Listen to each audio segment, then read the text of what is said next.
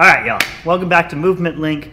We've got another workout prep exercise or kind of sequence here, circuit, whatever you want to call it, that I like to do a lot just for variation and to give us more balance and stability work as we're getting in those super light kind of boring reps that turn into just monotonous go for it.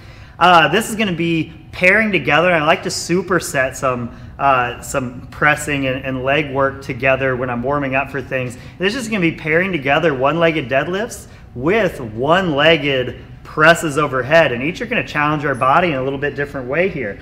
So we can use barbells. I actually have dumbbells and some kettlebells over here, so maybe I'll demo some with those. We'll kind of see if that's needed at all. But all we're going to do for the one-legged deadlift, we have more videos on one-legged deadlift, so we'll just go over the 101 real fast.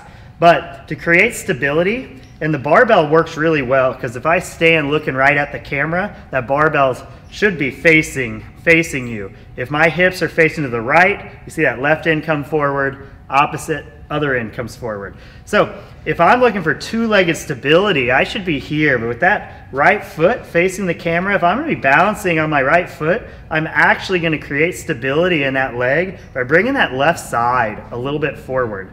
My back toes are always going to be pointed down, so I'm going to create that deadlift angle, and then I don't think of it as a deadlift. Most people do a stiff-legged deadlift when they should be deadlifting. Think of it as a squat. So I'm just going to squat as low as I can perfectly, and then I'm going to come back up. Okay, I've always got this other leg back here. You can alternate them. You go sets on one side, but you got this other leg back here. So as I go, I'm going to create the angle. I'm going to start going down. Let's say I get off, kickstand, get back on, and deadlift back up.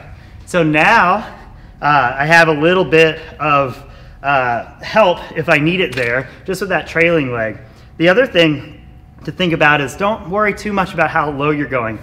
Obviously, we eventually want you to go down to about the height that you'd be able to go down if bumper plates were on it, just because that expresses a full range of the position.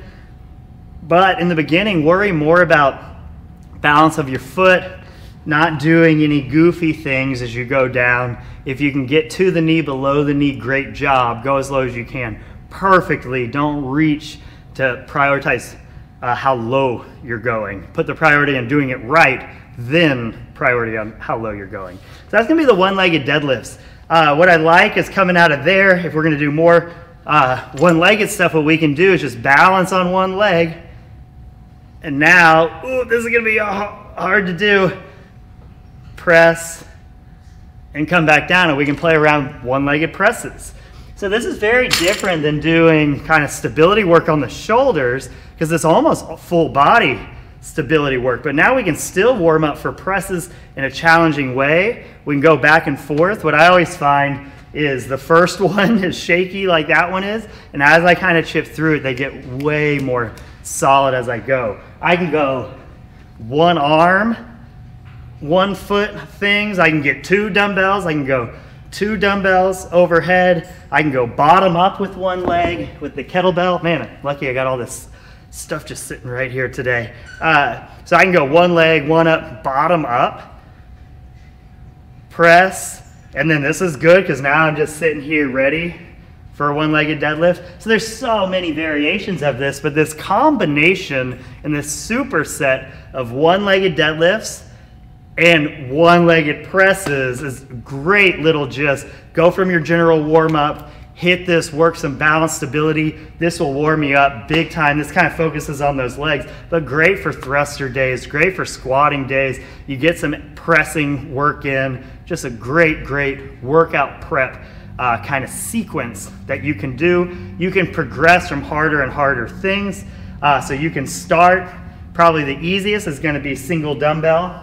So you can start with single dumbbell, then you could go to bottom up kettlebell, then you can go barbell, and then you could even load the barbell. So you could even do this as a sequence across a few weeks. Great stuff to do once or twice a week across a few weeks, and then touch in on that a few times a year. Oof, man, that's going to be some good stuff. Hope this helps. Hope you enjoy. Talk to you soon.